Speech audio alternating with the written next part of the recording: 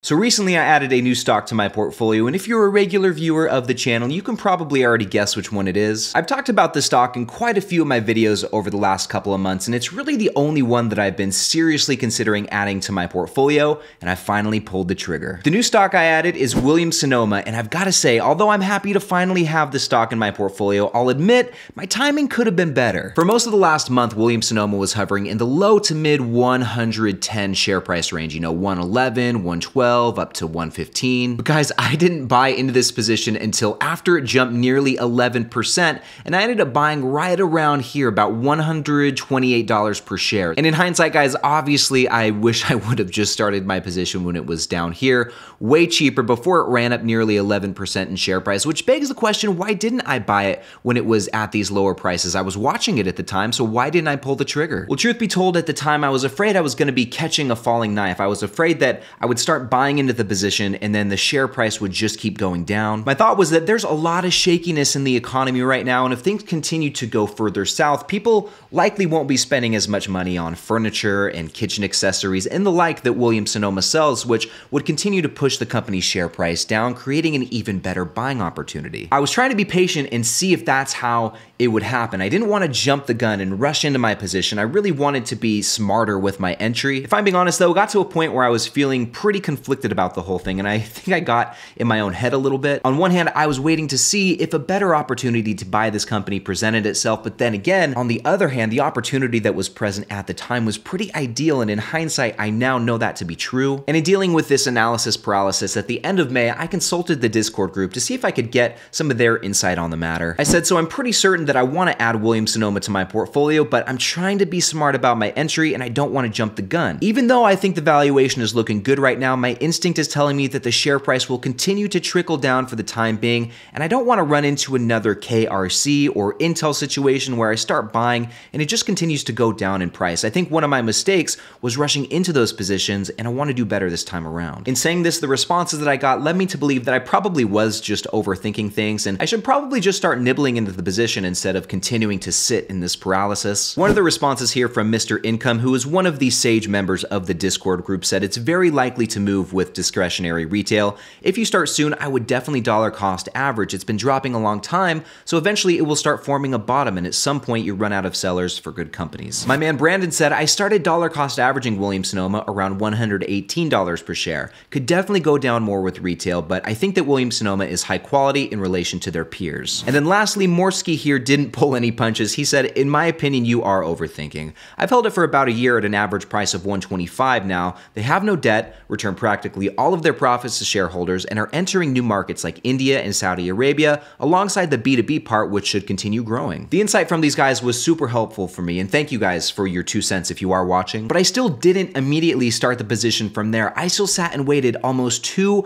more weeks before I finally bought in, which, as we saw in that time frame, saw the stock climb over 10% in share price. I officially started my Sonoma position on June 13th, where I picked up 2 shares at an average cost of $128.23. And although I ended up starting the position at a higher price than I would have liked to, I didn't get in at the lowest possible price. I can't beat myself up too much over it. Everything I've seen suggests that I still bought in with a pretty decent margin of safety, and it still looks like the stock is significantly undervalued. Morningstar gives Sonoma a fair value of $209 per share, which would make it about 38.6% undervalued. Alpha Spread gives Sonoma a base case intrinsic value of $168.22, which would make it nearly 24% undervalued. And my own intrinsic value calculation gives it a $190 price tag, which would make it about 32.5% undervalued. So over a long period of time, which is the duration that I need to be thinking about these things, I don't think I'll be completely wrecked by entering into Sonoma when I did, and I only have 2 shares so far. Even if the share price starts going back down, which is something I was hoping to avoid by being patient with my entry, which ultimately I wasn't, it's a good opportunity to lower my average cost as I continue to build out this position, and there's a lot to love about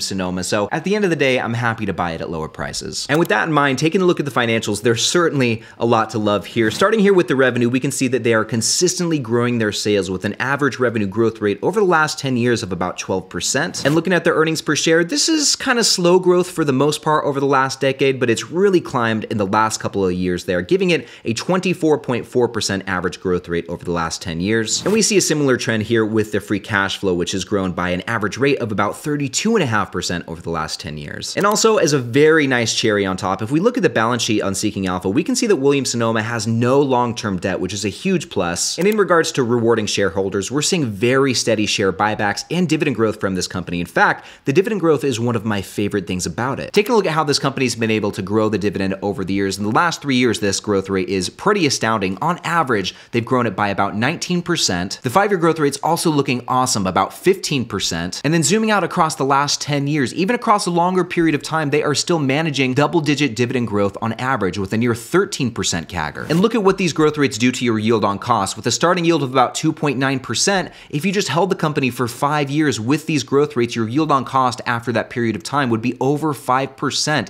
That's ridiculous. Those aggressive dividend increases are great for compounding returns. I mean, you saw what it did for your yield on cost over 5 years, and in higher inflationary environments like what we've been going through, these are essential for preserving or even increasing your purchasing power. And looking at the dividend safety, they have a payout ratio of only 20.6%, so they shouldn't have too much of an issue continuing to grow this dividend, hopefully at that same aggressive rate. And the cash flow payout ratio is equally as nice, just under 20%, which once again further indicates that the dividend is pretty safe. And their track record of growing and paying the dividend is pretty solid too, 16 straight years in both departments. And look at this slope down here, guys, on the dividend history chart. That's what we like to see, straight up and to the right. That's very aggressive dividend growth. But with that said, no company is without its risks, and Williams-Sonoma is certainly no exception to that. For example, changes in consumer spending could affect the demand for their products. If people are tightening their belts financially, they'll be less likely to want to buy a new futon or bunk bed from Pottery Barn. Also, the company's operations and their brand image and reputation could be at risk if they're not able to effectively and timely deliver on their orders. One of the things I do unfortunately hear a lot about Williams-Sonoma is how poor their customer service and delivery is. I mean, there are bound to be some hiccups with any big company, but if we just scroll down the list here on consumeraffairs.com, it's like all 1-star reviews. It's not good. In their recent quarterly earnings call, they did address this though and said, "We manage our receipts to control inventory levels, and we are making substantial progress on our customer service, which was affected by the pandemic. We've successfully improved customer metrics, including on-time delivery, and we are working hard to rebalance inventories to reduce multiple and out-of-market shipments, both of which will improve service levels further and reduce costs. We are here to serve our customers. Without them, nothing else matters." Next, 66% of Williams-Sonoma's sales come from e-commerce, which can be seen as one of the company's strengths, but a potential risk that could come from this is their inability to manage the costs and performance of their digital advertising efforts. They could be throwing money down the drain if their digital marketing campaigns don't convert. Additionally, although Williams-Sonoma has a pretty impressive portfolio of different brands like Pottery Barn and West Elm, their inability to successfully introduce and grow these brands and any new ones they bring to market in the future definitely poses a risk. I'm sure that we could come up with some other risks, but these are some of the main ones as far as I see it, and I think the company is pretty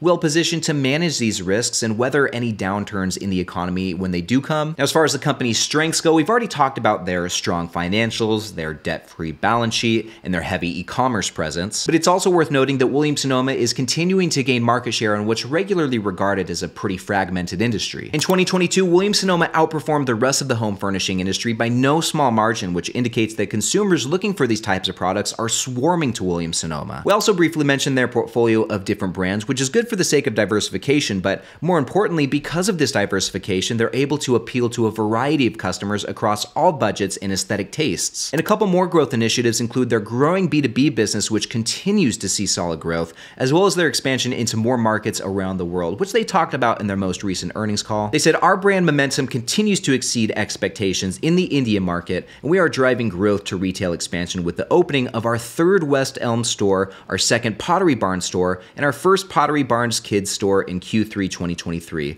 India is a strategic market as we expand globally, and we plan to open additional locations in 2024. Additionally, we are seeing strength across all of our brands in the Middle East, led by strong design services. We'll be expanding in the region with the opening of an additional Pottery Barn and West Elm store in Saudi Arabia in Q2. Canada is also a highlight, with digital representing our biggest growth opportunity for the market." Overall, I'm excited to see what the future holds for Williams-Sonoma, and I'm excited to finally be a shareholder and have it in my portfolio. And if you want to see the rest of the stocks in my portfolio, then check out this next video right over here. In this one, I'm doing a deep dive on my own portfolio and giving it a completely objective, brutally honest review to see how I can do better and build a more streamlined portfolio. So click right over here to check it out, and I'll see you in the next one.